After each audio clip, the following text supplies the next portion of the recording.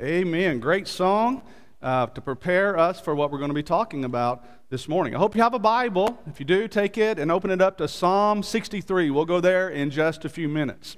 Psalm 63.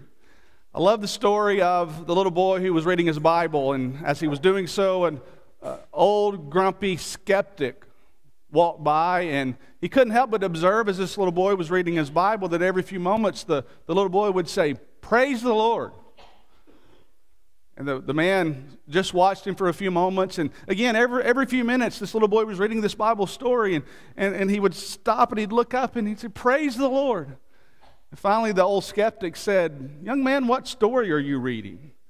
And the little boy said, "I'm reading about when God's people crossed the Red Sea on dry land, and they were rescued from the Egyptians." And the old man said, "Do you really believe that? I mean, do you really believe how it's written there?" He said, "Don't you know that researchers have suggested that this was probably, knee-deep water where the people actually walked across the Red Sea. And so it's not really as big a deal as you probably think, young man." Little boy looked back down in his Bible and he started reading again. And for a few minutes he was paying attention to the story. And the old man watched him. And then in just a moment, as the boy was reading, he looked up again and he said, "Praise the Lord." The old skeptical man said, "Now what?" The little boy said, "The Lord drowned the whole Egyptian army in 2 feet of water." Now, at the end of that story, you remember what happens. We've talked about it a few times in our series, and if you want to hold your finger there at Psalm 63 and you want to go to Exodus 15, remember, after that story actually happened, and I believe the biblical account there about the great walls of water, not 2 feet of water, just to set the record straight, obviously. But as soon as this story happens, the people are walking across on dry land, and they are rescued, and they break out in their deliverance in this song of worship and praise. We talked about this last week, Exodus chapter 15, probably a precursor to what would later become the book of Psalms. This is a psalm of praise to God. But we often forget what happens in the next few verses. In the next few verses, that psalm of praise becomes something else. And at the end of chapter 15, if you look over to the end of chapter 15, it notes that they were at a place called Elam. And there were 12 wells of water, lots of water to drink. And it says there were 70 palm trees.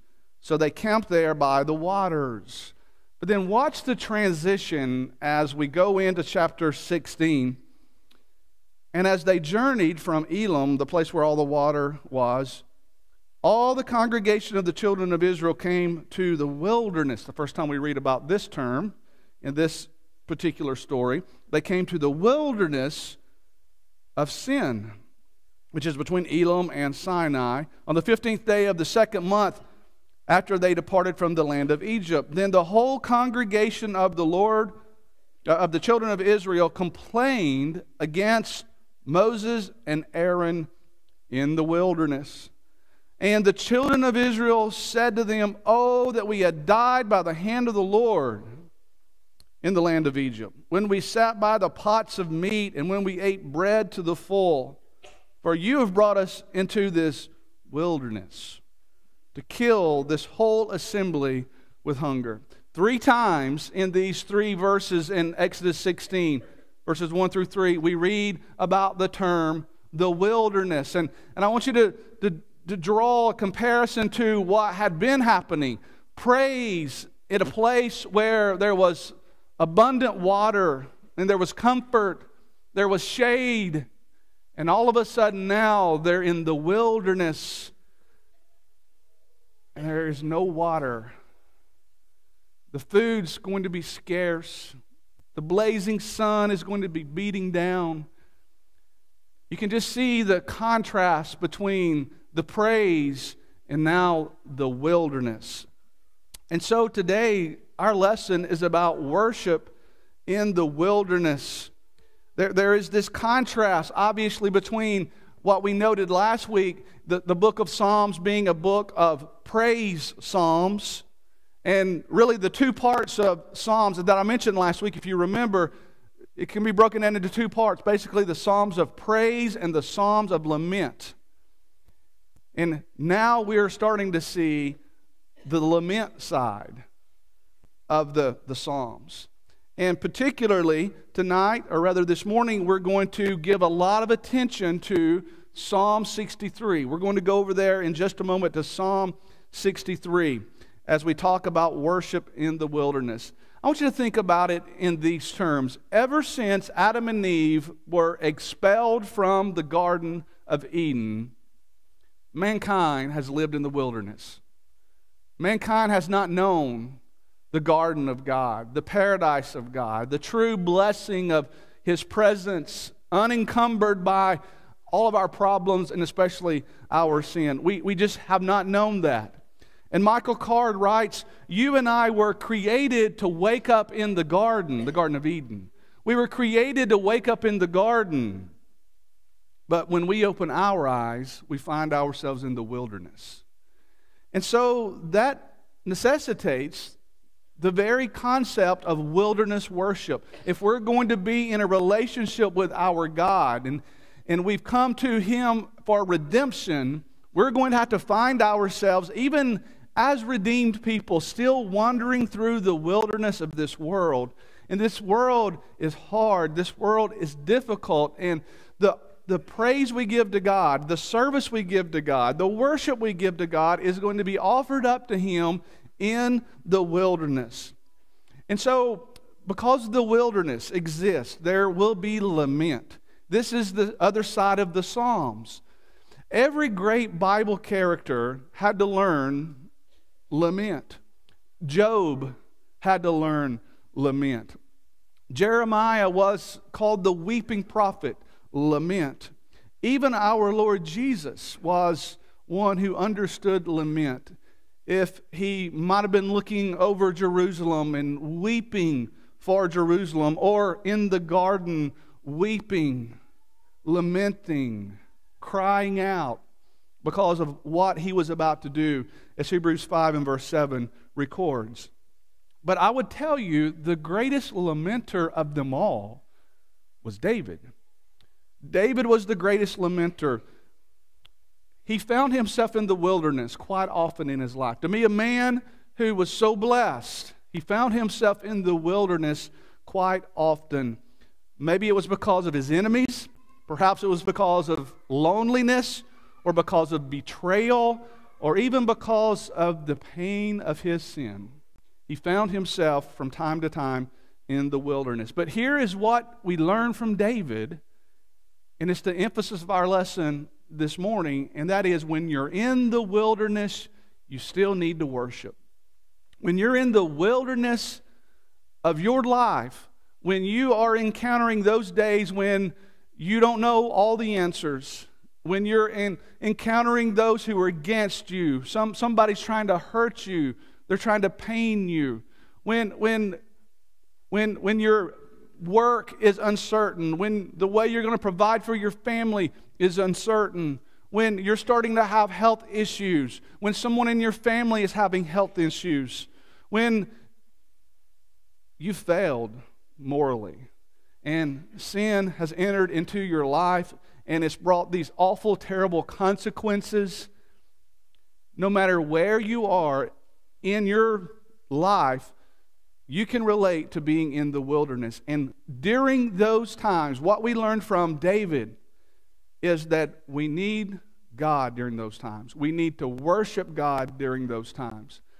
When we come together and worship, it can be a time of rejoicing and praise and happiness, and I'm glad to see you, and you're glad to see me. It can be a time like that, and often it is a time like that, but there will always be someone that's here, and you ask them how you're doing, and they'll say, I'm doing just fine, but those are just words, because they're not doing just fine. And they're in the wilderness, and they're hurting, and they're suffering. And yet, praise be to God, they've chosen to worship God in the wilderness. It's something we've got to do. It's something that we will continue to have to do until the Lord comes back and He restores what He always intended for us to have, that unique, close relationship with Him. We're talking about David worshiping in the wilderness. When you think about David's life, there were 3 times during his life, distinct times, where he was in the wilderness. One of those times was when he was a young shepherd boy. And this is when we would read stories about him killing a lion or a bear. 1 Samuel chapter 17. He, during those times, no doubt learned how to use his slingshot that would later come in handy when he would face Goliath. He learned about being a shepherd during those days, and that would come in handy when he would need to shepherd the people of God as a king. And then the second time we read about him being in the wilderness was when he was running for his life from Saul. Running for his life from Saul. You remember that 1 Samuel chapter 19 through chapter 27. A big portion of the scripture there accounts for this. But then the third time he's in the wilderness is when he is fleeing from his son Absalom. You read about this in 2 Samuel chapters 15 through 19. And it's when David was in the wilderness fleeing from Absalom, the scholars believe that he wrote this 63rd Psalm. It was a very inhospitable environment. Disastrous consequences, mostly beyond his control at this moment in his life, in Psalm 63. It was his son, Absalom, who instigated a revolt against him. And so David has to flee from Jerusalem and from the sanctuary, and he has to go into the Judean desert. And scholars believe that this was likely at the end of the summer when these events are occurring. And according to geologists, this area can support grass and flowers, but that's only during the rainy season. Like most areas, there's a rainy season, there's a dry season, and the end of the summer would have been a dry season, and so the land would have been hot, it would have been parched. And this is the very wilderness that Isaiah described when he said in Isaiah 40 and verse 7, the grass withers and the flower fades. The physical environment and circumstances would not have been good for David during this period of his life in the wilderness. And so Psalm 63 is an account of what's going on during that time in his life. And as I've said, it not only emphasizes the reality of wilderness worship, but what we see in Psalm 63 is the reason why this is the case. We should understand that we worship God at any point and at all points in our life, but I think sometimes we need the reminder of why we do this when the times aren't good. And that's really what Psalm 63 is about. And in the next few minutes, I want to show you, as we work our way through this psalm, this beautiful psalm, I want to show you 3 reasons why David understood the value of worshiping God in the wilderness. Here's the first reason he understood that. According to verses 1 through 4, he understood that worship is a natural need for God's people. Worship is natural. It is just as natural as your desire when you get thirsty for a drink of water. Let's read what he says here. Psalm starts like this. "O God, you are my God." We sang that song. It's beautiful. He says, "Early I will seek you." Notice he says, "My soul thirsts for you. My flesh longs for you in a dry and thirsty land where there is no water. So I have looked for you in the sanctuary to see your power and your glory, because your loving kindness is better than life. My lips shall praise you. Thus I will bless you while I live. I will lift up my hands in your name." Obviously, the lifting up of hands references his desire to worship God. David is in this dry, parched wilderness, And he reminds us that even when bad things are happening, we still need to take the time to worship God. Worship should not be abandoned. Even though he's separated from Jerusalem, he's separated from the sanctuary, he still is thirsting after God. As a matter of fact, it's increasing his thirst for God because he's separated from there.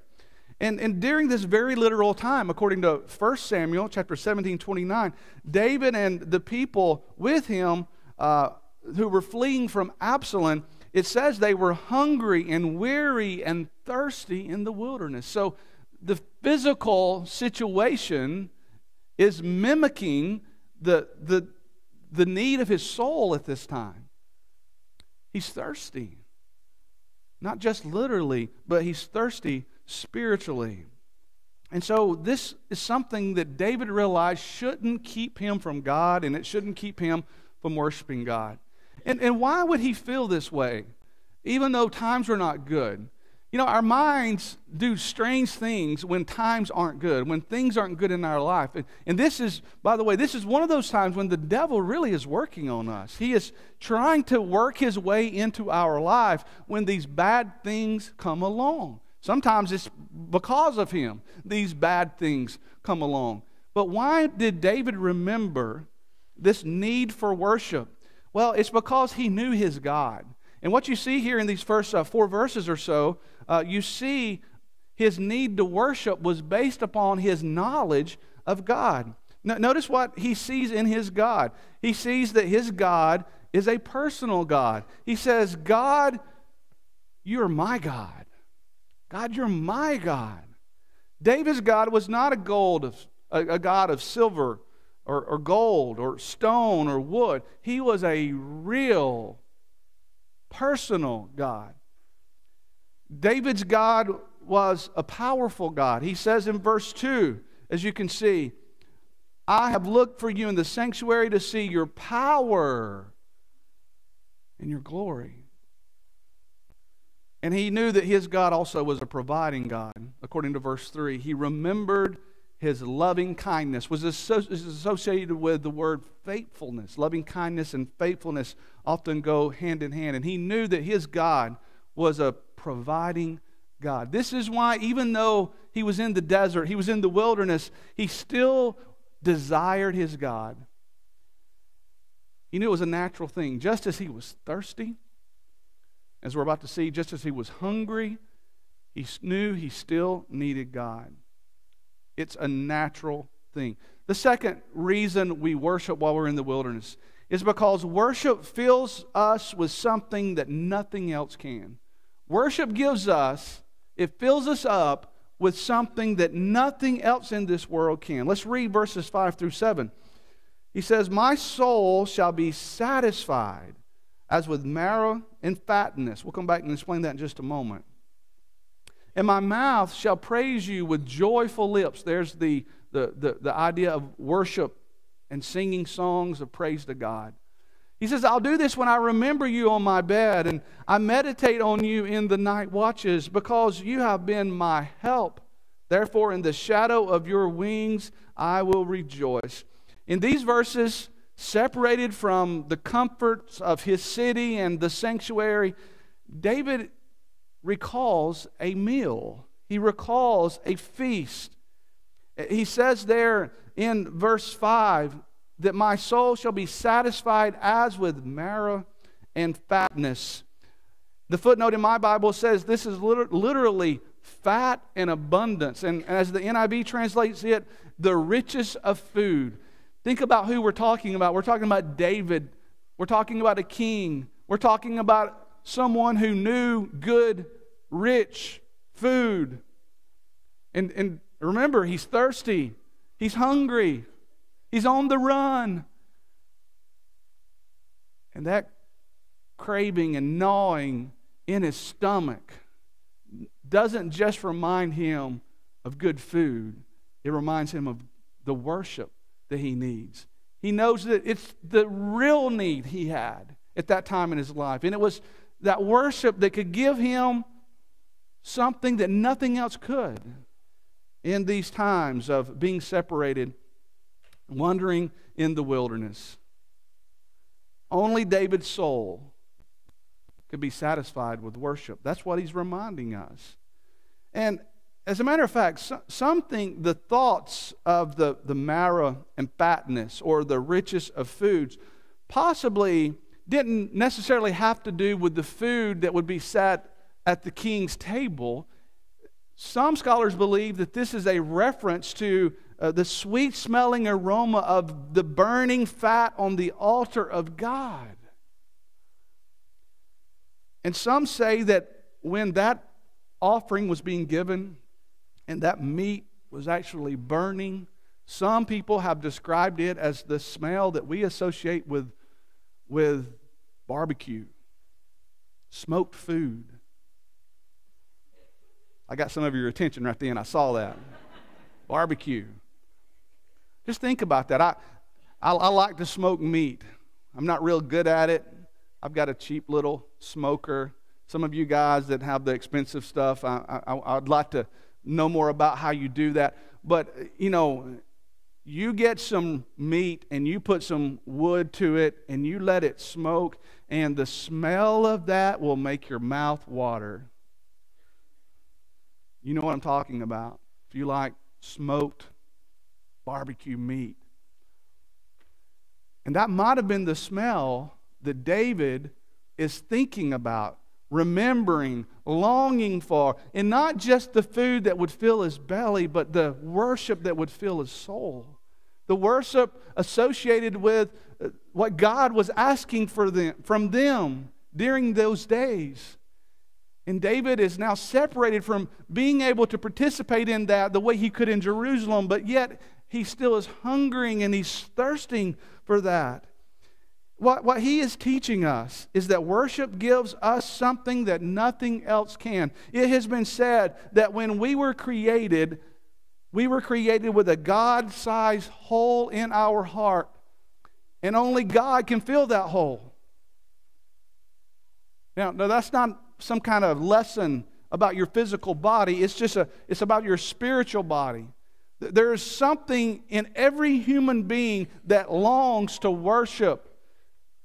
And the hole in our heart, if it could be put that way, it needs to be filled with God. And only God can fill that. But a lot of people try to fill it with other things. So a lot of people don't worship God, but they worship other things. And they fill up the emptiness that they feel, the desire they have to give something loyalty and literally worship. They fill it up with other things. And there's a danger there, that we don't fill that hole, that need in our heart, in our soul, with God. But that's what David is saying here. David is saying you fill up your need with God. And he is reminding us only God can fill that need. You've got to discover that. You've got to honor that with your life. And God's the only one that can do that. And David understood that. Notice he says here in these verses, he says, God, you're the one that feeds me. Verse 5. If you see in verse 7, he says, you're the one who helps me. Notice what he says in verse 6, though. I'll put those out a little bit out of the order. But he says, I will remember you on my bed. I will meditate on you in the night watches. David was a shepherd. He was around sheep. And it's said that sheep have 4 stomachs. And so David learned something from watching sheep. A shepherd, what does a shepherd do? He leads the sheep by the still waters and the green pastures. And David had done that. He had seen these sheep graze. But you know what a sheep will do after they eat for the first time? They swallow that food and it goes down into what they call the first stomach. And then they go and lie down and sounds a little nasty, but they regurgitate that. And they chew on it again. And then they swallow it and it goes down into the second stomach. And my understanding is the Hebrew word for regurgitation that takes place when a sheep regurgitates and chews it over again is the word meditate. David says, you give me what I need as I meditate on you and your will. You comfort me as I think about these things, as I regurgitate them in my mind. That's something that we need to do more of. Not just read the Word, but meditate on the Word. And only God can fill that void in you. And David reminds us of that. Even when you're in the wilderness, whatever you think you need, don't forget you need God. And then here's the third and the final thing. The reason why we should worship God in the wilderness, and that is, worship allows me to lay down my burdens at God's feet. Worship allows me to lay down my burdens at God's feet. Let's read again verses 8, 9, and 10. He says, my soul follows close behind you, and your right hand upholds me. But those who seek my life to destroy it shall go into the lower parts of the earth. They shall fall by the sword. They shall be a portion for the jackals. Scholars see these verses as David calling out for God's retribution on his enemies. And the technical name for this is imprecatory psalm. This is an imprecatory psalm. And sometimes you'll read in the Psalms the person offering these thoughts, the thoughts from man to God. As we said last week, the thoughts from man to God are inspired in this book.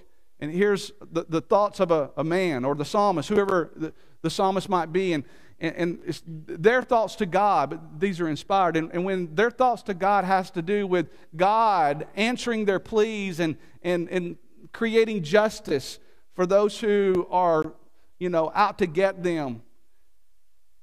When the one who is disturbed by this is calling out to God, they call that the imprecatory psalm.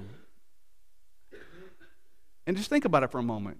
As we said just a moment ago, David knew the Torah. He knew the law. He would meditate on the law. And it was probably during times like this that he could remember the principle from Deuteronomy 32:35 that says, vengeance is mine. And when Paul would later repeat that, he would say, vengeance is mine, I will repay, says the Lord. Over in Romans chapter 12 and verse 19. That's the implication.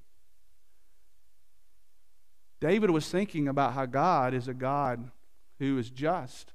And God is the kind of God who repays. Vengeance is mine, says the Lord. And while these imprecatory psalms are a feature of the emotional nature of psalms, I think what David is really showing us here is that worship is also a way to unload that burden. It is a way to bring what bothers you, what's on your heart, what's on your soul, what is weighing you down, and to come in worship and lay that down before God. He's probably having a flashback to his days as a shepherd. Now he's a king, but he's probably thinking about when he was a shepherd, because in verse 8 he says, my soul follows close behind you. When David was a shepherd, he knew what those sheep would do. They would gather around him. They would follow close to him. Why? Because they can't defend themselves. The shepherd is a one who has a mighty right hand to protect. And he says, your right hand upholds me. Anytime the scripture talks about the right hand, it's about power and authority. But in this case, power. David is saying, I follow close to you, God, because you're the only one that can really protect me. You've got a strong, mighty right hand. And by the way, that's a hand of justice. That's why he calls out for justice on those who are trying to do the wrong thing.